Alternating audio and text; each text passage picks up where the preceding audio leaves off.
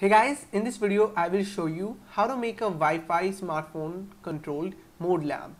This is pretty easy to make and you can make it in just 5 minutes. So without wasting, let's get started.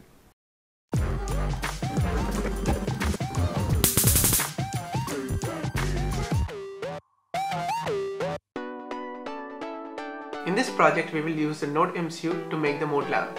The Nodemcu is a popular development board to get started with the Internet of Things and Wi-Fi related project. It is also better than the ESP8266 version 1 as it has large number of I/O available and also more stable. We will also need a mini breadboard and one RGB LED. We bend the RGB LED's anode link like this, and then taking the RGB pins we connect it to the T6, 7 and 8. Now we have this pin floating, so we need to connect this pin with the VCC or the V input. Using the jumper we will attach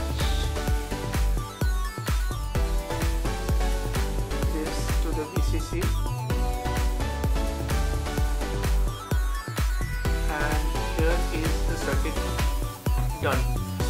So right now we need to upload the sketch into this Nodemcu and then set up the app so that we can make our mode lamp into action.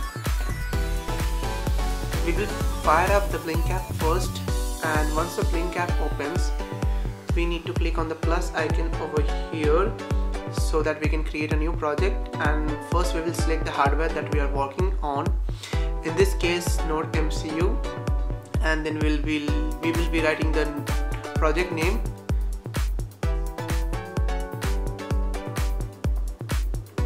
So once we have done this we need to create the project. So once you have your project generated you will have a blank screen and you can add up a lot of widgets.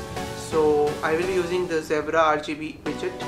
So once we have the Zebra RGB widget, we need to define the RGB pins. In our case that is 6, 7 and 8. So just change the pin to 6.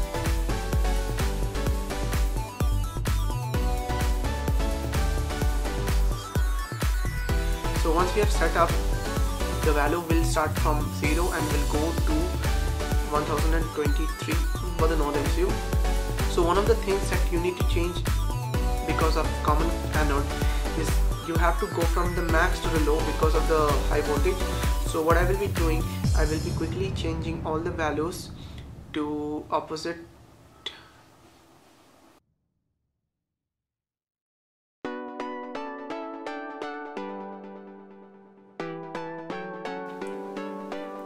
So once we have done it, the value should go from high to low on changing, and that will be the perfect for common anode. If you're having a common cathode then you don't need to change, everything will be fine.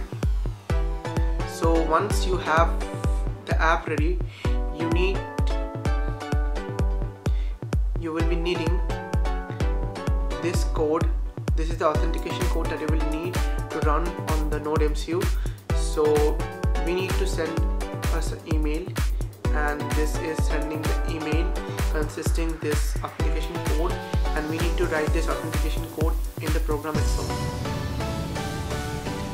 Once the Nodemcu is programmed, we need to connect it to a power source. In this case we will be using DC adapter or a mobile charger. So we need to connect it. So this is connected. Once it is connected, just disconnect the pin, press the reset and wait for a while, and then just plug it in. So once the Nodemcu is online, I can actually change the color like this.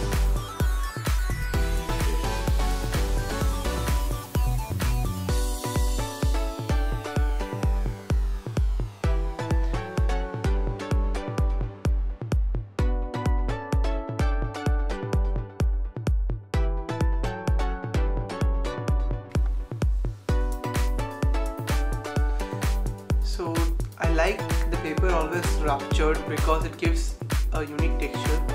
And now I will be turning off the light so you can see how actually it looks in the dark.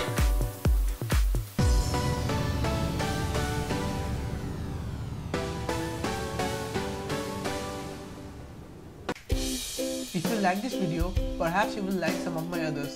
Do check them and do subscribe. See you then.